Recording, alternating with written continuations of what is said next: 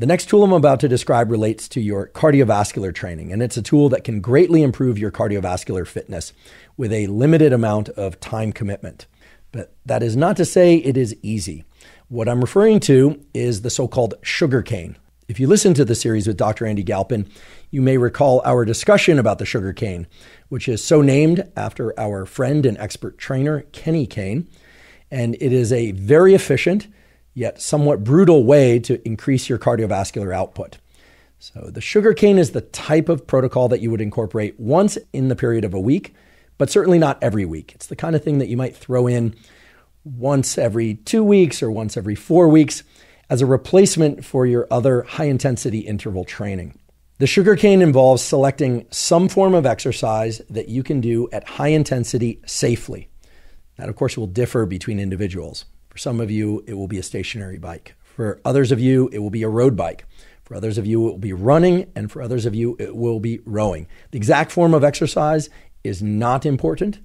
What is important is that you can generate a lot of intensity. So you're going to be doing some sprint-like work, although not all-out sprints, except on the final round. I'll explain where all this is going in a moment.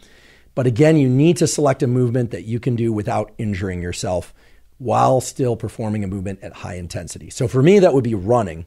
For you, it might be something else.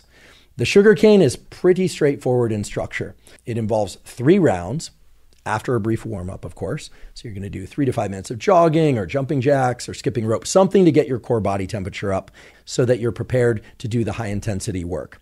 And then there are only 3 rounds of high-intensity work, and they go as the following. In round 1, you're going to take 2 minutes, so you'll need to set a timer for 2 minutes, and you're going to go the maximum distance that you can in that 2 minutes. So run the maximum distance that you can for 2 minutes, or cycle the maximum distance that you can for 2 minutes, or VersaClimber the maximum distance that you can for 2 minutes. Whatever you select, you're going to do that as far and as fast as you can for the duration of 2 minutes. So depending on the movement and depending on your level of fitness, that distance might be 400 meters, 600 meters, 800 meters, etc. Whatever distance you travel in that 2 minutes, you are going to mark that distance down in your mind or in your phone or on a piece of paper. And then you're going to rest 2 minutes. So 2 minutes of work, then rest 2 minutes. Then in round 2, you're going to go the same distance that you did in round 1, and you're going to take as much time as you need to do that distance as fast as you can. So if you went 600 meters in 2 minutes for round 1, in round 2, you're going to go 600 meters, and it's going to take you however long it takes you. Chances are, if you really did the best you could in round 1, you were at maximum output for the first 2 minutes, that in round 2, it's going to take you longer than 2 minutes to travel that equivalent distance. However, there is the possibility that it will take you less time. But for most people, it's going to take you more time. So staying with this example of 600 meters in 2 minutes on round 1, in round 2, you're going to go 600 meters. Let's say it takes you 2 minutes and 30 seconds.